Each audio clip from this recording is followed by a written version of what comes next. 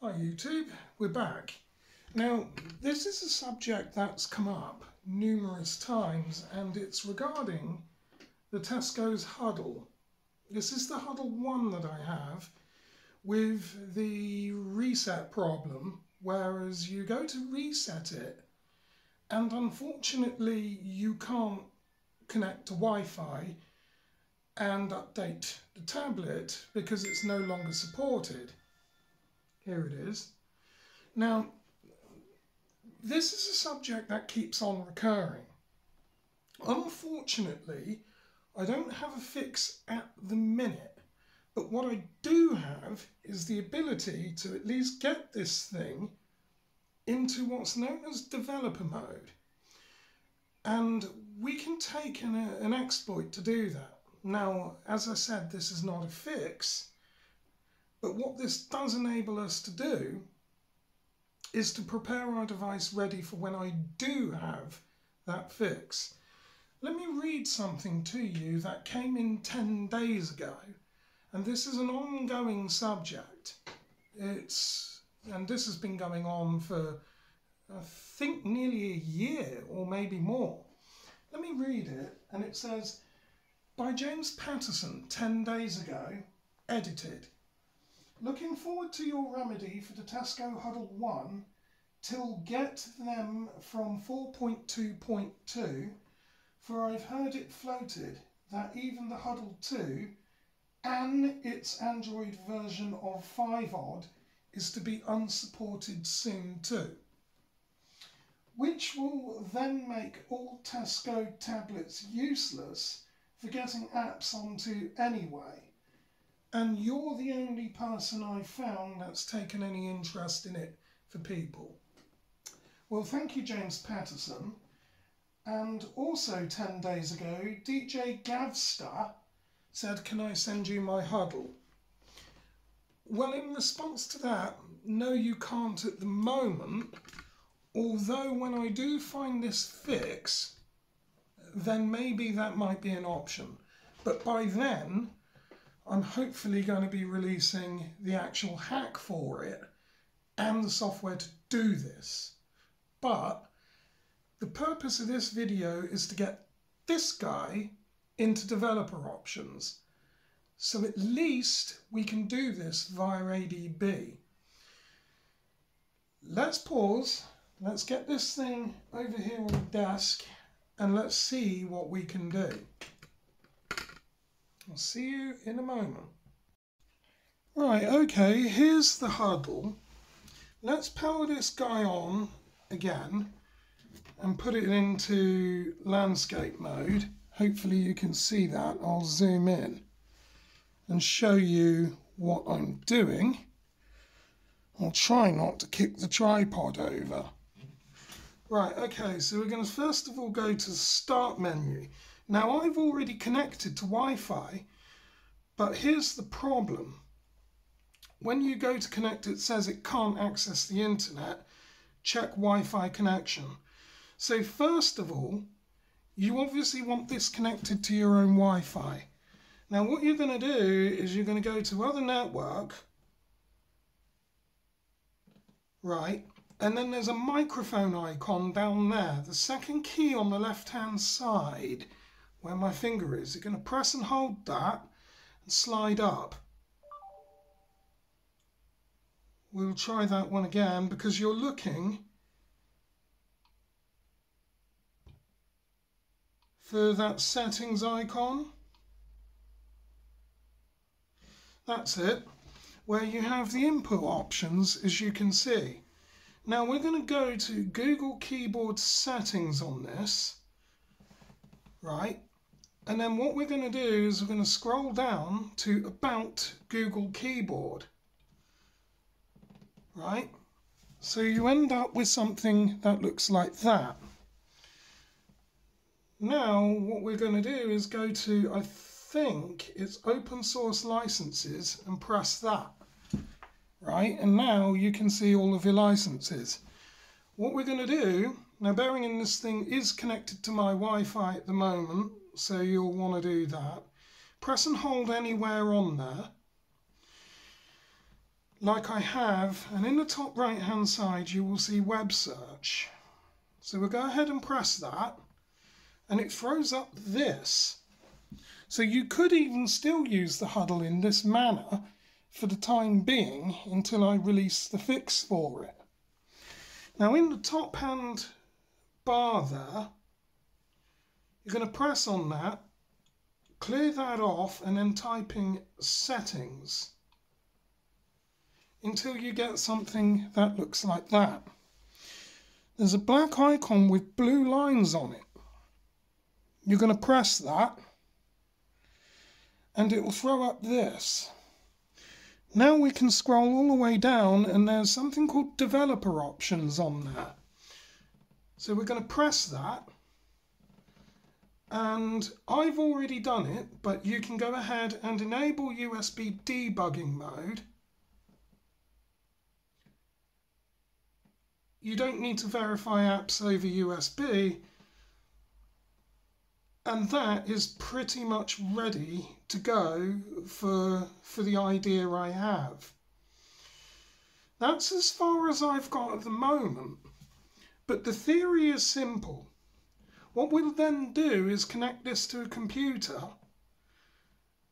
and using ADB and Fastboot, we will try to push an update from the computer onto a tablet this way.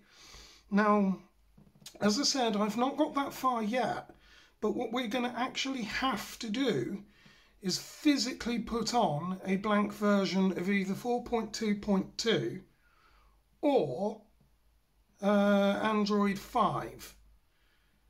But now that we've got our developer mode enabled, we can just simply back out of that, and again, just back out. We don't want to back out and reset. Actually want to try and swipe out of this if we can. Might not be possible, but in any event, what we have done, we can also turn on Bluetooth while we're about it. So it gives us more connection opportunities. The more that we can do, actually, the better. So we've got this far at the very least. And then you've got the About tablet. In order to get to the developer options, you'll also need to click the About and hit the build number on it 7 times. I forgot to mention that. So from the beginning again, when you get to settings, go to the About tablet, hit the build number 7 times, and then you should see developer options there. It says in my case, no need, we're a developer. And that's going to enable us to connect this thing to a computer. Now what we can do is power this off from the side button here. This will shut it down. That's fine. That's as far as we've got at the moment, but at least we've been able to bypass some of the system in order to get that far. So what we'll now do is close off and go to the outro. Right, so there we are, people. Unfortunately, it's not a fix at the moment, but it's the latest update that I have for you. Now, if you're able to get this Hudl into developer mode as I've just done, we stand a chance at being able to, as we said, connect this thing to a PC and then force a new version of Android onto it. But again, it's going to take some time for me to actually work this out, so please do bear with me. But as soon as I actually do achieve this, and believe you me, it is in my interests and your interests to actually get this thing done, then I will make that public here on YouTube, and you will learn first on how we can do that. But for now, unfortunately, that's as far as we can get with this. it's the latest update that I have for you. At least you're able to still access your device, albeit every time that you reboot, then you have to go through that process again, at least, you know, in terms of the web browsing. But once the developer mode has been unlocked, then the idea being is now we should be able to connect this to a PC and force an update on the operating system itself and recover our Hudl and scrub all the bloatware on it. You see, what's happened is Tesco's have shut down the servers, as far as we know, and trying to roll back time and set date and time settings doesn't work because the actual update servers that Tesco's have been switched off. It's completely an unsupported device. So what we're going to have to do, by the looks of this, is to download a whole version of either Jelly Bean 4.2.2 or Android 5 and then force it onto this. So in other words, we have to push it onto this tablet, and I hope it works. But fear not, I don't just have one of them. I've got another one that's been mailed in that I bought, which we can open now. I'm pretty sure it's a Hudl. It is. It's another one, exactly the same device with exactly the same problem. So what we'll do is, well, we're going to have a go anyway at some point when I get the time, and we'll try and force a version of Android onto it. Hopefully it doesn't brick it, but there is no way of knowing until we actually get that far. Anywho, I'm sorry to be the bearer of bad news at the moment, although it's not necessarily bad news. If you can get access to developer options, you might be able to recover it. So all is not lost just yet, so don't throw those devices away. I might have a fix for you in the up and coming couple of months or so. It's going to take a while, so please be patient. Anywho, this has been yours truly. It's Club 40 here. Like, comment, subscribe. Get in the notification section as well so you know when I put out a new video.